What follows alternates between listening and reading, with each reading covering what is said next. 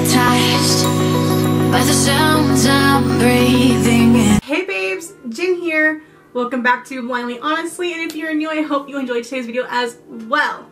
So today's video is a video I am so excited to film. Like, I have been waiting for this product to be released since I found out about this brand, and that is the Colourpop Foundation. So they recently released their No-Filter Foundation, and I went ahead and bought myself two different shades just because it's summertime. I knew I was going to be going to the beach a lot this summer, so I wasn't sure what shade to get. So I ended up getting Light 60 and Light 55. So I'm going to tell you guys a little bit about the foundation, and then I will go into the review. And for the review, I also am doing a full face Colourpop. I got concealer, the pressed powder, bronzer, lipstick, and I got blush and highlighter. I am ready to go. I'm going full Colourpop. My eyeshadow is even full Colourpop. The only thing that is not Colourpop is my eyebrows, my lashes, my liner, and my contour. Everything else is going to be Colourpop for you guys. Okay, so this is the No-Filter Foundation, and looking on their website, it is $12. They have, I think, about 40 different shades, which is a huge shade range. It is amazing. So on their website, it says that the No-Filter Foundation was developed for the selfie age. Our full coverage natural matte foundation delivers flawless looking skin from night to day. The oil-free, lightweight formula blends smoothly and is easily customizable to create the coverage you want. Build it up or sheer it out. It was developed with innovative soft blurring pigments to deliver true color while looking and feeling natural.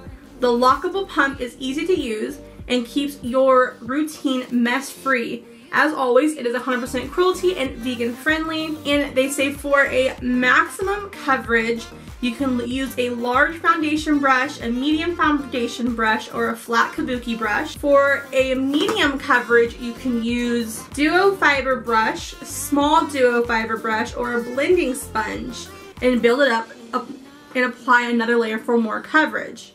And then you apply the No-Filter Concealer to brighten under eyes or cover blemishes and uneven skin tone instead of the No-Filter Loose Setting Powder or the pressed powder. I got pressed just because of my skin type. So, and like I said, it is vegan and cruelty free. So I am personally going to be using a foundation brush, and this is from Morphe. I did not do any color correcting because I wanted to see just how good this foundation looks. The bottle itself is really pretty. It's just plain, or just clear glass. It has the Colourpop logo and the stars all over it. I love the design of these bottles. But it does not come with a cap when you order it, but the lid does lock and unlock so that it is safe to store in a makeup bag. So I am using the shade Light 60 because it is a bit more warm for my face, and I feel like the Light 55 is not quite warm enough. Just mixing it up. I already primed my face with oil, so it's very, very watery right off the bat, just so you know. And let's see how it looks. What if I told you I couldn't stay? Take me or leave me.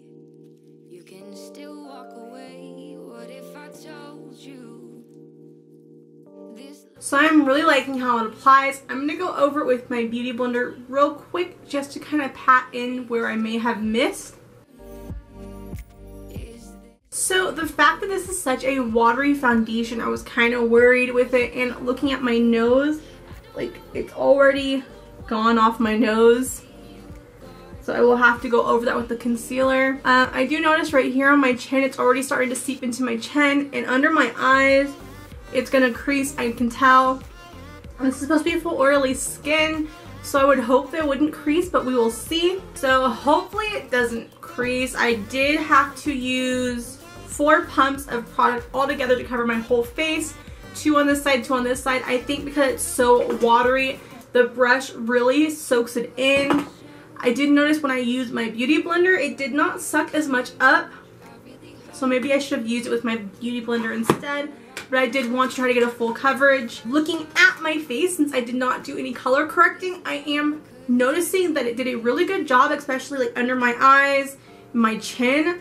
I really don't see any redness on my chin. It's just like a sheer coverage. So I'm going to kind of fast forward this part just because I'm going to do my full face now. But I am still going to show you everything I'm using.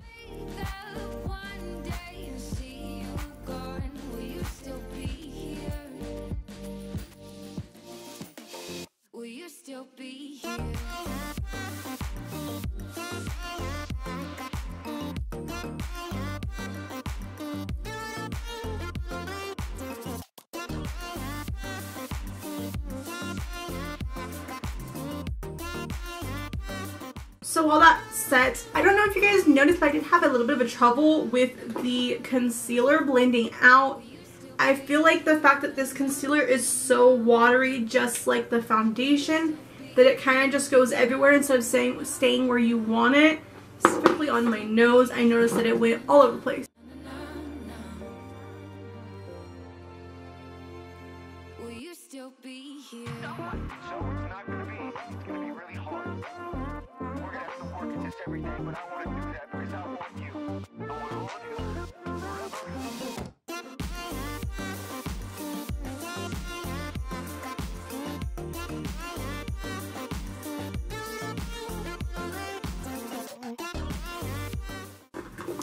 So now I am going in with Wing It, and this is a highlighting cheek duo. And I am in love with this color. So this is the blush and this is the highlighter, and I love purple highlighters. I just love them. So I'm gonna go in with the blush first, and I'm not gonna do a lot because this is a very bright blush. I'm just gonna go gently. So the blush is called Whirl and the highlighter is called Swirl. Loving that highlighter.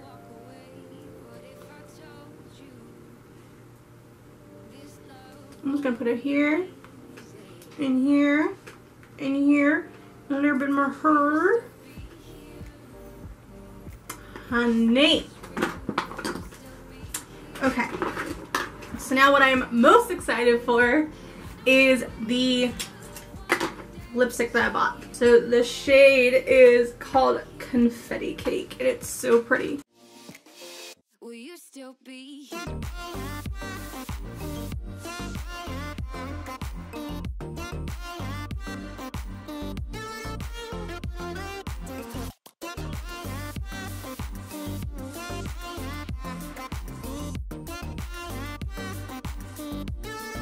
So there's a reason why I never film myself putting on lipstick is because I am horrible at it. But I love this lipstick, and yes, it is big and bold and it does not really match the look at all.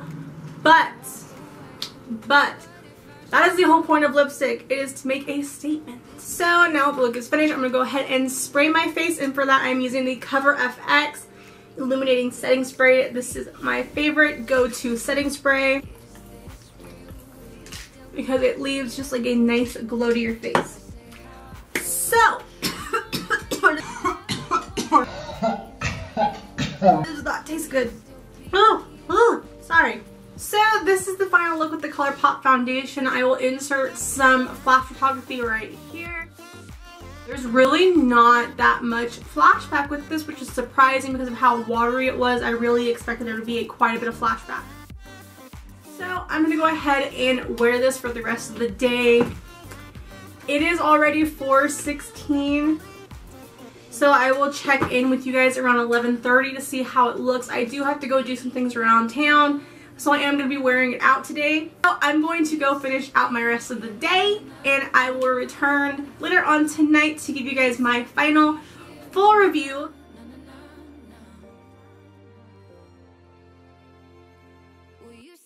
Alright, so hello. It is now 11:04 at night, so I had this foundation on for a little over 5 hours and I don't like it.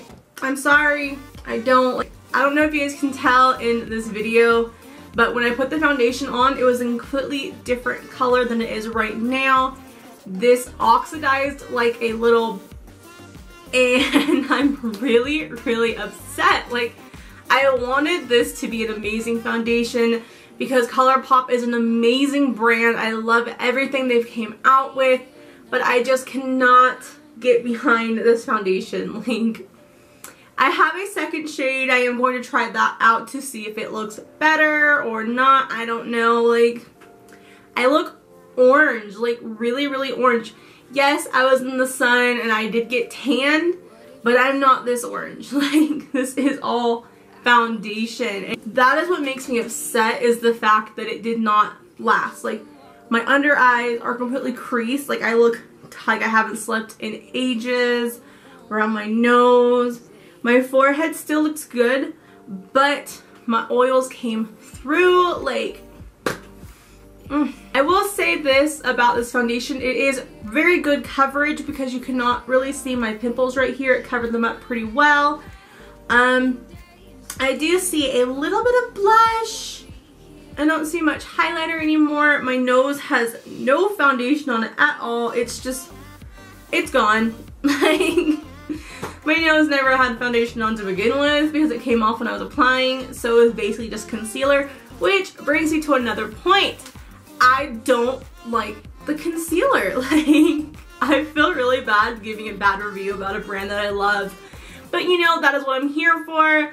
I am here for 100% honest and truthful reviews. So I'm gonna give it to you straight. I don't like the concealer. It's too watery. It goes everywhere. It does not stay just where you want it to be. I tried cutting my cheekbone with, or cutting my chin line with it, and it didn't really do a good job. And then I tried to do my nose and under my eyes. It just, I'm not a big fan. The concealer just doesn't work for me. I need more of a thicker consistency. Like, honestly, my holy grail concealer is the Kat Von D Locky Concealer. I feel like that is the perfect consistency. But on the other side, I do also love the Make It Revolution Conceal and Define Concealer. That one is like a perfect consistency for my skin. So yeah, I was not a big fan. Onto the bronzer, which is the Rodeo Dry Bronzer. I loved the shade. I wish it had stayed a little bit longer. It is a very red bricky tone shade, but it worked for my skin tone. At least I thought it did until my face turned orange. But yeah, no. The lipstick. I thought it looked really, really good until I took a selfie. Like, selfie tells all. You will learn all the secrets when you take a selfie. It looks ridiculous in a picture. Sorry, it just did not look good over my skin tone because my skin looks really orange right now with this foundation. So this shade of lipstick just does not work.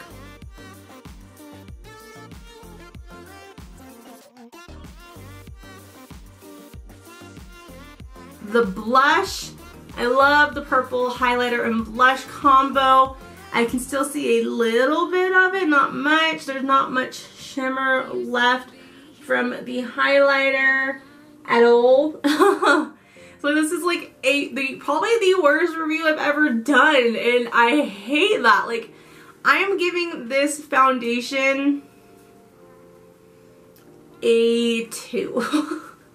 Like, it oxidized, did not even stick on my nose. I think the fact that it was so watery did not do it any justice. It needs to be either as thick as the concealer is or a little bit thicker, just because the fact that it is so watery, it just moves all over the place, doesn't stay where you want it to stay.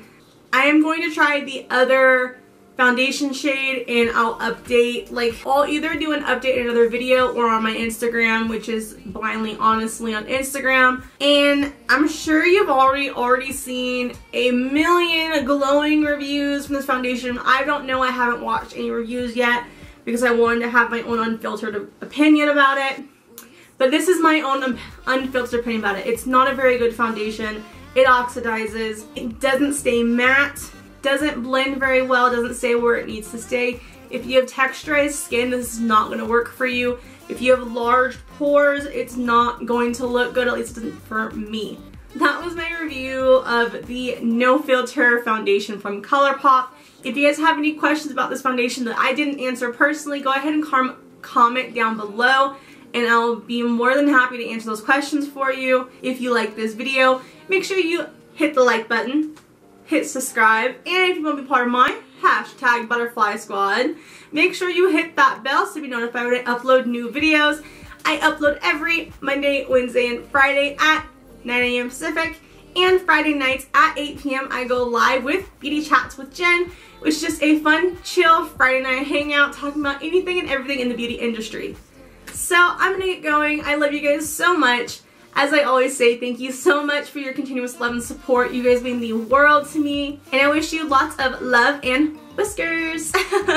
So, I will see you guys next time. Love you. Bye. Open eye, feel the waves cut through me, hypnotized by the sounds of